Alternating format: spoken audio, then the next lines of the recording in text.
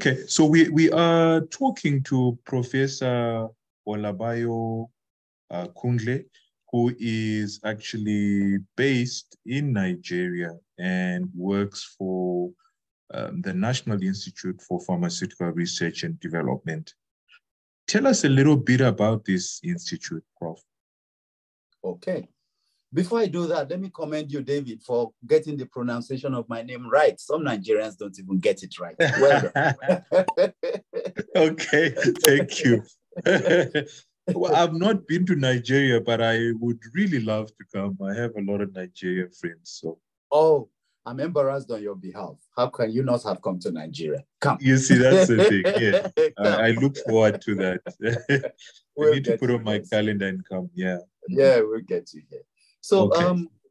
NIPRID, the National Institute for Pharmaceutical Research and Development, was established, or actually took off, around 1989. That makes it about 34. Can't remember now. About 34 years, I guess. It was primarily set up as a response to the poor ability of the pharmaceutical manufacturing industry in Nigeria at that time, and well, still applies largely now, to conduct drug development R&D. Their capacity to do drug development was limited. And of course, looking at the history and evolution of the pharmaceutical industry in Africa and in most of the developing world, those companies started mostly as compounding organizations. So they were not going to start from A to Z. Raw material was going to come and they were just finishing. So the government of Nigeria felt that you could have an institution that would provide the R&D support for the local manufacturing industry. So NIPRID was supposed to stand between the desktop lab bench research going on in the universities especially, and the industry that could and would need to utilize the outcome of such research. So it was a bridging mechanism. And it turned out that when it took off, because of practical reasons, it kind of went for what was most abundantly available and where the country could have a strategic advantage. And that was herbal medicines. So strictly speaking, NIPRID was not set up to address only herbal medicines. It was to address the R&D needs, especially the D needs, development needs of the pharmaceutical industry. But for practical reasons and practical purposes, it became imperative to start with herbal medicines. And in the course of that, it has established a fantastic reputation and resource and capacity in R&D of herbal medicines. And it happened to be slightly ahead of the curve, so that as the rest of the region, as the rest of the world got more and more interested in herbal medicine, NIPRID was already there and became one of those institutions that provided strong support for the development of herbal medicines. So historically, that is where NIPRID was coming from. And over time, it has had the opportunity to develop a number of medicines that are used around us. One of the models that NIPRID also chose to use was to start from none. Instead of now going and doing the basics, which usually will take time, one model NIPRID devised was, first of all, put science into as is. That is, you met herbal medicine this way, it is being used for this purpose. Just confirm that the purpose is correct, it is safe, and move it on apply your pharmaceutical processes to it. People like me, rather than wait till the end as a drug formulation expert, typically we will be waiting till the end of the whole science. We joined very early. We are part of the development process because we received an existing herbal medicine. And so we are working on it from both ends. The formulation man is already looking at it. The pharmacology guy is looking at it. And we can get something out to the people to improve what they already know. While we then go back in our labs, the lab guys are doing raw science to improve either the efficiency. Okay, so it's a parallel process. Okay. That's the model that NIPRID has used, which helps to hasten the process. And they also help to build confidence in the populace.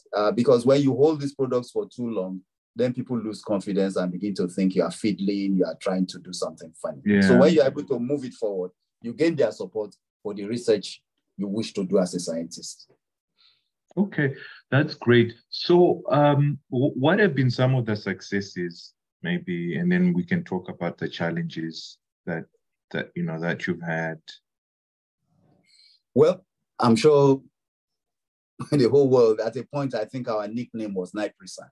So I think I better just get that out of the way very quickly. Yeah, Niprisan, which is herbal medicine for sickle cell, is our #1 success story. And I guess it has become a model for several other research institutions in Africa. We did not discover Niprisan. It was already in use in some form by a traditional medicine practitioner. Now, when you say a traditional medicine practitioner, the mind of the average person goes to one guy in a dark room wearing some dirty clothes and stuff, maybe. But that was not the kind of person we were dealing with here. This was a man, he's long gone now, elderly at that time, with an MBA from the US, a pastor, well-educated, well-read. So he had this he was using. And then somehow it came to our notice, we collaborated. Yes, we improved the product, but I like to always make it clear that the first useful information came from a traditional medicine practitioner. And that made it. So together, we worked together. He gave us information, he gave us the starting materials, and then we did what I would call polishing to arrive where we are, clinical trials. Yes, we actually subjected it to clinical trials. And today, when I hear people do clinical trials, they are ready to do clinical trials on herbal medicine. It's so exciting because when we wanted to do this, we could hardly find medical practitioners who are ready to do clinical trials on herbal medicines. So we kind of broke the mold in that respect. Eventually, we got some to cooperate with us. We designed the study. Papers have been written on the studies, have been written on the challenges and stuff. But because we tried it properly, we had a cohort of people who used it, and we could document their response to it. The science of it, the clinical trial, the manufacturing became a model that we could set. Even the Drug Regulatory Agency in Nigeria was growing with us as we were developing this, because there were no rules in place at that time. Nobody had tried these things with herbal medicine. And then I guess the exceptional thing we did there was not to allow the product to stay on our shelf. We are a government agency. And so sometimes the kind of funding you need for commercialization, you wouldn't get. Even the capacity for commercialization, and that's something that we all need to watch out for. A good scientist is not a good businessman necessarily. Our research organizations, our universities are not set up primarily to do business. So that's one of the things we achieved. Some leaderships at each time in the life of NIPRID came up with the right attitude, and we called in the private sector. Look, we have this, we've gone this far. It would be good business for you if you took a look at it. And so that was the commercialization model that was used to give the license to a manufacturer. And that was why Niprisan was able to go as far as he did. Okay, so maybe for those people watching and wondering, what are we talking about, niprisan? Because also in other parts of the world, we don't really have, a high prevalence of sickle cell anemia. So maybe just tell us a little bit about what niprisan does, and also the fact that I think it was it's probably the only African manufactured product which is actually registered in the US, right, as an orphan drug. Yeah, maybe just give us a little bit more background about niprisan. Okay, I mean, that's good because fortunately I was project manager for that. I was coordinating the research, especially towards the end. So I have first, niprisan is a recipe from plants, mostly food plants, that is used in the management now, of sickle cell disease. In all the studies and trials we did, the outcome we were looking for was reduction in the frequency of what is called painful crisis. For those who have sickle cell, sometimes blood occlusion, blood, whatever it is, short supply of blood to some parts due to blockage, shortage of oxygen, results in a lot of pain. And that's what you call the crisis that sends these people to the hospital, sometimes as frequently as every month, sometimes every 2 months. For children, they miss school. For those who work, they can't go to work, and all the other consequences of not being able to engage in both educational and economic activities. So the outcome for the trials was to reduce the number of those crises, reduce hospitalization. And so the studies indicated that it could do this. And so I remember when we were recruiting, if we were not getting frequent crises, and I think the frequency, I can't remember now, I think it's something around, if we were getting anything less than 3-4 of those kind of hospitalizations a year, you are not qualified for our study. So niprisan is something that we ask people to take regularly, daily. It's not very useful when you're already down and ill. So it's actually what you use as a prophylaxis, or you continue to use to prevent the crisis from coming. So that's what niprisan is, and that's what it is on the market for right now. Okay, so where are we now? Is it available to members of the public? Because I get those questions, especially, for people who are out here. Yes. So maybe actually used to provide some. Yeah. Yes. It's another, I would love someday to be able to discuss the challenges you have in the commercialization process. So we did have challenges. So the first company that was asked to commercialize, that came up after a year or so, it had put it in the market. It had a trade name, but that company had its own financial issues. So NIPRID had to take back the license. But about 4 or 5 years ago, we have reissued the license to a Nigerian company. And that company presently is manufacturing, and it is available in the Nigerian, it's available in the market. I don't know if they have gone beyond Nigeria, but if you walked into a pharmacy in Nigeria, you can get niprisan. It has a trade name, I can't remember. Okay, no, then that's fantastic. Any other interesting products that what's the most interesting product apart from niprisan you've worked on? Let's put it down. For me, it's niprisan.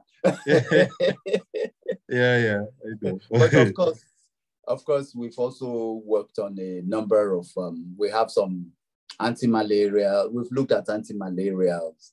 We've looked at antifungal preparations. We've also looked at something for diabetes. But like I said earlier,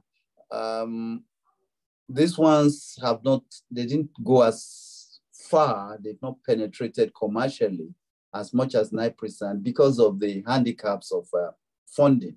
And because sickle cell is a kind of niche disease, and there was also no There wasn't much alternative. Competition, yeah. It was attractive to business. Now you are developing some anti-malaria, which, yes, could be safer than synthetics, but maybe is not working as quickly as usually with herbal medicines. You find people, some companies, for example, have been in discussion with us for 6-7 years on the anti-malaria. So we do have other products, but they have not made as much commercial progress as we were able to do with Niprosan. All right. I think we are kind of coming to an end now. And maybe just a few questions. So when you look back over the 40 years in your career, what have been the highlights of it? One is like I said earlier, I'm glad that we can tell manufacturers, we can tell the world, we can tell anybody, you can use raw materials from here in pharmaceutical preparations. There's no magic about, it's not pharmaceutical grade. We know what it means. We can get it to that level. That's one for me. Two is what we have been able to do with herbal medicines. When you look back 30, 35, 40 years ago, we've come a long way in getting, I'm trying not to use the word, but I think that's what jumps to my mind, mainstreaming herbal medicines. When it comes to use and policy, it is not yet mainstream. But when it comes to the world of research, it's not, you are not looked down upon anymore when you say, look, let's take a look at this herbal medicine. Yes. I think that is a major step we have taken. And it was I believe we were in a competition with time and environmental degradation. I think we've done a fairly good job of documenting traditional medicine practices. And also, at least, there are all kinds of publications and documentation on which plant and what plant can do this and that. At least it's there. Even if eventually we lose the plants, we know what they can do and we can apply science to bring them back in one form or the other. Again, too, we have trained people. When I look back at how many people we have trained, I have been opportune to train and who are doing very well in the area of not just traditional medicine, not just herbal medicine, but in the area of pharmaceutical development. One is very excited. Typical of a teacher, you are glad to see that you have replicated yourself. Okay, that's great. So tell me something. What would you tell your younger self? Yeah. Let's say you're 15 again, you're 20 again. What would you tell your youngest?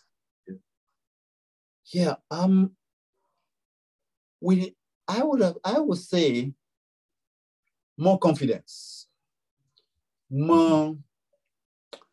I think we stayed too long trying to do it the British way, the American way.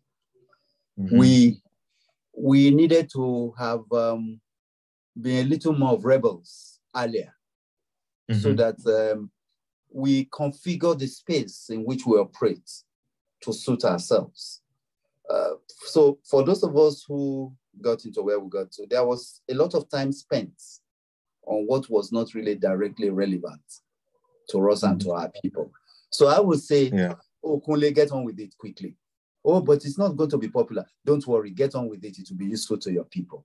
That's the message I would like to tell I would have told myself now if I had the opportunity. And I guess I would say it to anybody now. You are smart, you are intelligent, get on with it in a way that benefits your people. Play to your strength. Just do it. Yes. In other words, yeah. Okay. Well, that's a very good point at which we can end the conversation. Thank you very much, Prof Kunle, and I think you've had an illustrious career and it's still going on, and I wish you all the best. I'm hoping that we can collaborate because I also have that interest now in inactives. I think sometimes we spend too much time talking about how we can synthesize APIs, and yet I think Africa is rich and has all these kind of things that we should not be importing. Yeah. So, and thank you for the lessons that you've shared with us from your younger years, career shaping advice that you've given. Then, of course, the great success that you've had with Niprisan, historical. And hopefully that success will be replicated, right? And then Niprisan can be available to all those that need it. All right. So thank you very much, David. And thanks for indulging me in one of my passions, writing and talking. So